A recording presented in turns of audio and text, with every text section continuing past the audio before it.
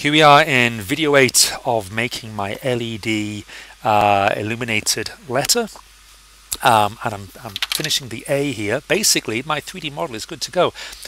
All I need to do now is save this in a format that will let me 3D print it.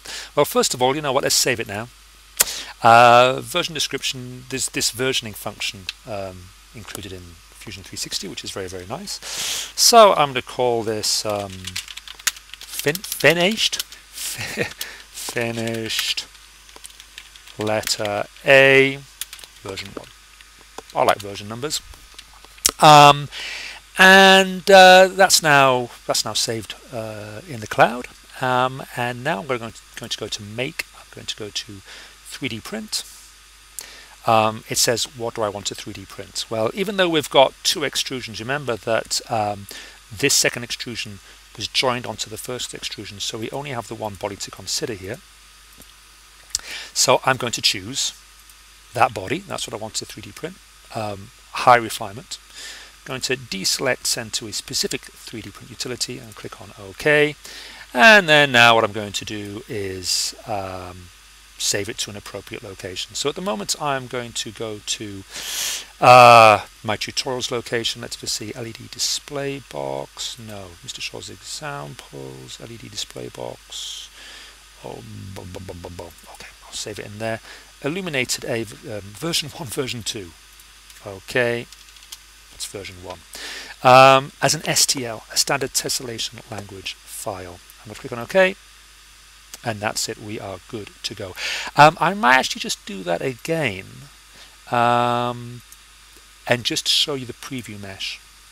There we are. So this effectively shows you the geometric detail that is being generated as an STL file, and then we're going to be taking this into our Zortrax software and basically preparing the CAD file for 3D printing. In fact, I think I'll show you that. Why not? Let me show you that. So I'm going to cancel that, but that's the data that's actually sent out. Okay. Let's have a see. That's what I want. Okay. Just loading. Should have had this loaded in advance, shouldn't I, really? But there you go. Ah, voila. Okay, that's the time when you want to pause your video, isn't it? No, not now. Thank you very much. Okay, we've got the M200, not the Plus. That's what we've got right there. Okay, so we need to add in our file. I will pause now. I'm going to find the file. We'll drop it in then and see what happens. Okay, so I've found it. Here we go. I'm going to drop that STL file in. And there it is. So, in its current format, we'll go ahead and we'll try and do a 3D print as it looks right now, and you will see what happens. So, start off. This is a fused deposition modeling 3D printer, which means that basically it's going to squirt ABS plastic out of a nozzle, and when you get overhangs like this here, there needs to be scaffolding in place that stops this extruded section from kind of just falling away. So there's no, yeah, it needs support material. I'm going to go with the default settings here. I think that all looks fine. Let's go ahead and do a preview. So this is going to take a little bit of time just working out how the whole system is going to work.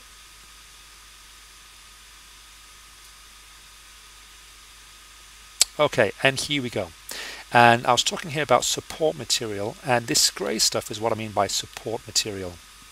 Any point where the software feels that the ABS plastic is going to kind of just fall away with gravity, it's having to put these support structures in. And these grey support structures is also extruded ABS plastic, but it's a very lightweight extrusion. It's designed to kind of break away with your fingers, and most of the time it does. But you can see that that's not a very efficient build because of all the support material. And if I look at the settings here, that is going to take pretty much 12 hours. So what I want to do is go back there, and what I want to do is rotate this so that it's kind of face down on the build platform. So let's go back again. Let's select this. Let's come to our rotate model features, and I'm going to basically, I think this is what I want to do. Yeah, I've got to erase my settings there.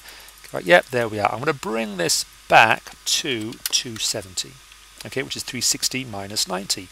So now it's just flat down on the raft. There it is. Okay, marvelous. Let's now go to print settings. Let's go with exactly the same print settings and see what happens. So remember, the last time it was a 12-hour print with lots of support material, and this time, hopefully, there we are. There's absolutely no support material at all, and this is taking 8 hours, which is still a considerable amount of time, but it's 2/3 of the time.